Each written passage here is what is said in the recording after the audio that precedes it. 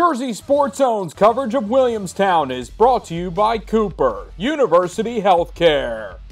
Williamstown hosts Rancocas Valley in the South Group 4 quarterfinals. The top-seeded Braves took down Vineland in the opening round. Meanwhile, the 8th-seeded Red Devils knocked off Eastern in round 1.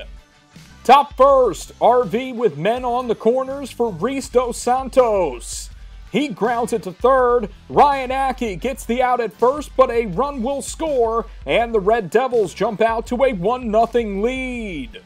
RV has 2 on for Jack Gilmer with 1 out in the second. He hits it to second, and the Braves turn a 4-6-3 double play to end the inning. Great turn by Caden Dullen on the play. Williamstown has 2 on for Ryan Ackey in the third. He sends a deep drive to left, and that bounces over the wall for a ground rule double. 1 run scores to tie the game. The Braves tack on 1 more in the inning and lead 2-1. Braves starter Greg Zerbe locks in, armed with the lead. He gets a called strike 3 to cap off a 3-strikeout inning, and the senior is in control. Max Eisenhardt on in relief for the Red Devils in the 4th. He goes off speed to get his man swinging to end the inning and keep it a 2-1 ball game.